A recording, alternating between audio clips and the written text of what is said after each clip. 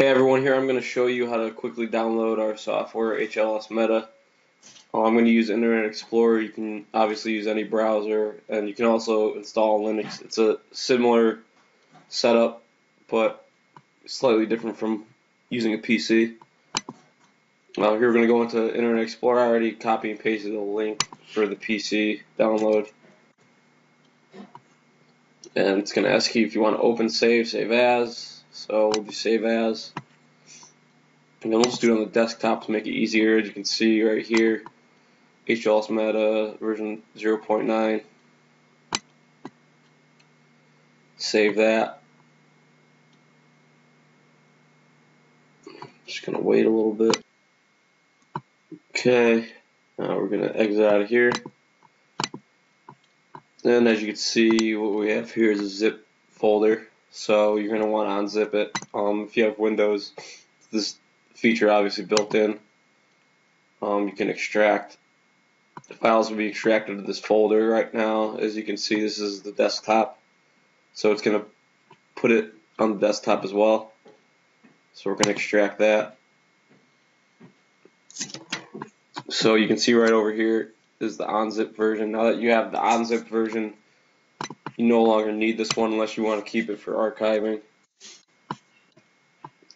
So we're going to open this up, and here it is in here. And you can just ignore all 1, 2, and 3. What you're going to want is this one right here. And then you might get a pop-up like this. It's protecting your PC. It's because it doesn't recognize the program. Obviously, it's one we built, so Windows is not familiar with it. So we're going to click OK, or we're going to click More Info. This is on Windows 8. Windows 7 is going to be a little different. Run anyway. Then you're going to have to give it a few seconds to load. And here you see the splash screen. Give it a few more seconds. And here we go. Here's HLS-Meta. Here's the main screen. Click About and Licensing. It'll tell you a little bit about how we built it, who built it, the licensing, and so on and so forth. You can read through all this. There's some thank yous at the end. So this is the main one you're going to want, is create new file and enter data. This is going to create a new data file for you to use for you to enter effect sizes. So you can click that. Right when you do that, it's going to give you an option to save the file. So you're saving the file ahead of time. What it basically is it's a file that's going to be loaded into Excel. So after you run through the software, your endpoint is going to be opening a file in Excel.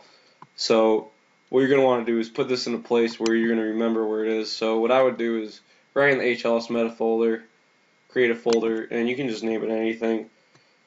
For me, I'm just going to put effect sizes for now. You can name it whatever you want as long as you know where it is, and then we'll just put effect size test for now. Save that in there. And now this is going to bring you to the main screen. Now I'm going to go through this screen and how to do specific setups in a few other videos. But basically what's going to happen from here is you're gonna build the file, and you're going to, in the end, save it, and it's going to export to that folder that you saved to. So going through here, this is the original folder we had, and as you can see, it's right there, the effect size test folder, and that's going to build as you go. So as you enter each effect size, it's going to save as you go. So if for some reason the program quits out on you, or something, your computer freezes up, you're not going to lose everything you did. It's going to actually build that as you go, so you don't have to worry about that. And if you ever want to just check as you go along, you can always quit, and then you can open the file in Excel.